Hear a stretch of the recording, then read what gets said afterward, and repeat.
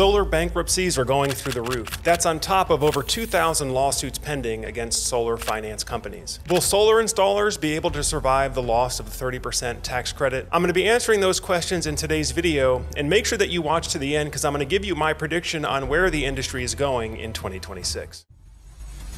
The smarter way to go solar. All right, now in today's video, we're talking about this is a matter of survival for solar installers. Yesterday afternoon, I had a call with the head of Sigenergy here in the United States, and he was briefing me on the company's new strategy to help solar installers survive the coming downturn that we're all anticipating in early 2026. Now, of course, those of you who've been following the channel for a while, you know that solar installers have been facing a number of headwinds going all the way back to middle of 2022. Of course, that's when interest rates started coming up. And whenever interest rates go up, it just makes solar more expensive. You know, if you're financing the purchase of your solar power system, the higher the interest rates, the higher the monthly payment is going to be on your solar system. And so that has a negative effect on sales. It's harder to sell a bill swap or a monthly electric bill reduction if you have to pay a higher interest rate on your financing. Of course, the other issue we've been dealing with is the higher dealer fees. Now again, dealer fees are fees that financing companies charge to solar installers, and then solar installers have to pass that along to customers in the form of a higher installation price. But oftentimes these fees are not disclosed, and so if a homeowner looks at a proposal, they think they're just looking at parts and labor, not realizing the price of everything has been inflated to cover the cost of the hidden dealer fee. And these dealer fees have also skyrocketed in the last couple of years. You know, when solar financing got started, dealer fees were as low as 7%. But now we're seeing dealer fees on some loans as much as 20, 30, even 40% of the total contract amount, meaning 40% of the total contract amount or the total loan amount is kept by the financing company as a fee before the first dollar is paid to the contractor. And then, of course, we've seen the loss of one-for-one net metering programs, most notably in California under their so-called NEM 3.0. Now, with a net metering program, what it means is your relationship with the power company is a two-way relationship. During the daytime, when you have excess solar production,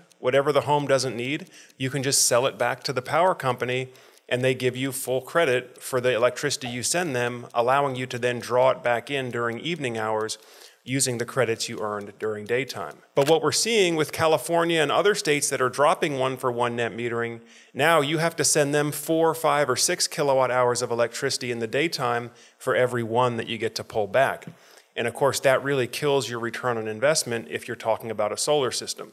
Or it means you have to install battery storage with your solar system so you can store your excess energy as opposed to having to dump it to the power company at a discounted rate. And of course now the issue of the year is the loss of the 30% solar tax credit for residential systems. Now that means that the way solar is sold, the way solar is presented, is essentially it's going to be 30% more expensive for many homeowners if they intend to take advantage of that federal tax credit. So what that means is if the industry sales model is going to survive, we have to figure out a way to drive out cost of the solar installation. By the way, if you're planning to have a solar system installed this year so you can take advantage of the 30% federal tax credit, leave a comment down below. We'd like to hear from you. Now, we've also dealt with a number of large, high-profile solar business bankruptcies this year, the most notable of which would be Sunnova, which is the largest or was the largest residential solar leasing company, as well as Mosaic, which was one of the largest solar financing companies or solar loan companies. Of course, also, as of this recording,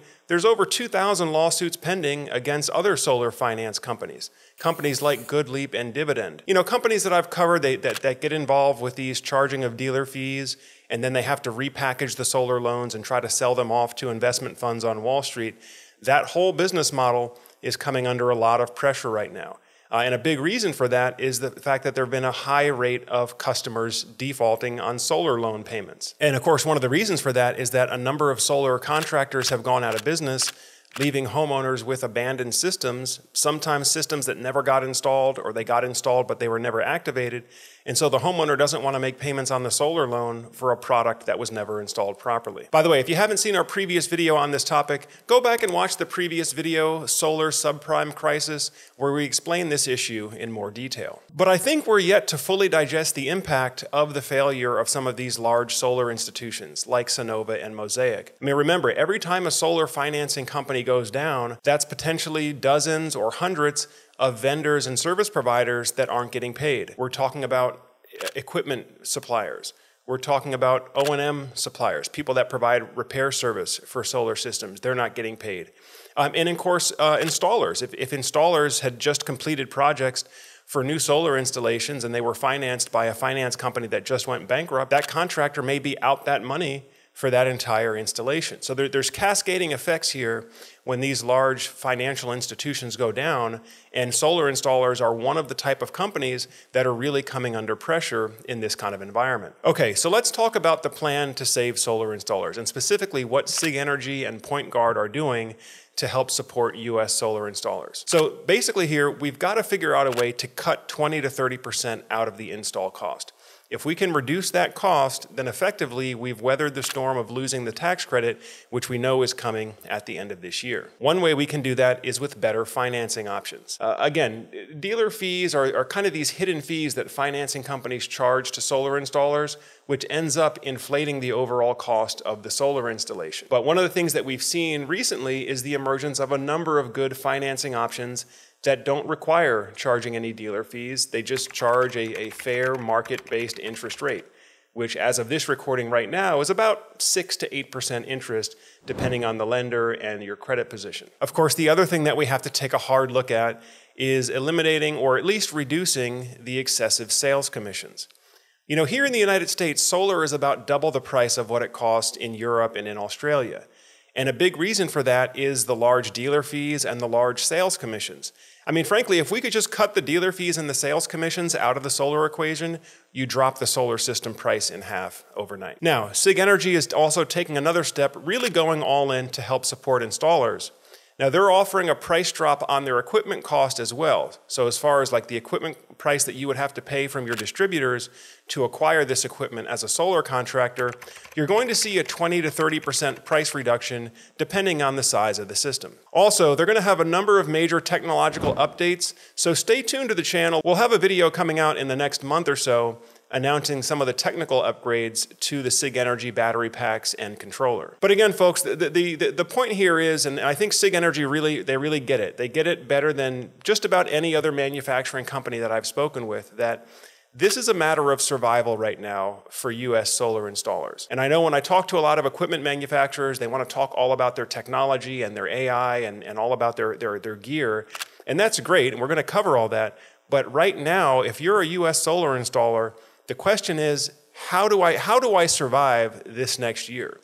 And sometimes introducing a new product is not necessarily exactly what I want to be doing. If I already have my team trained up and staffed up to deliver a particular solution, you know, I can't just be trying every new battery that comes out every month.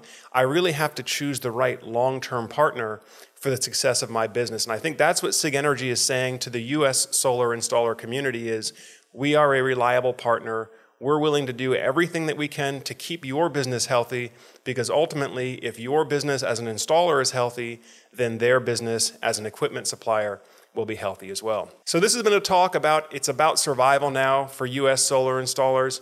Folks, as always, if you're getting good value from the videos you see on Solar Surge, make sure you hit that thumbs up button. Also, go ahead and hit the subscribe button as well if you haven't done so already. That way, as we have new videos like this, it'll come up on your feed and you can stay up to date with everything. Of course, if you're in the process of looking to get a solar system installed, now is the time. I mean, now is the time if you want to have a chance of taking advantage of that tax credit. So if you need to get a price quote or get in touch with a contractor in your area, as always, you can feel free to reach out to us on the link below here. Set up a call with one of our experts, or just use the free online calculator so you can see how much solar and battery storage costs in your area. But that pretty much does it for today's video. I thank you all for spending some more time on the Solar Surge channel. And as always, I'm Joe Ordia here, encouraging you to get prepared and be empowered. Thanks for watching, and I'll see you on the next video.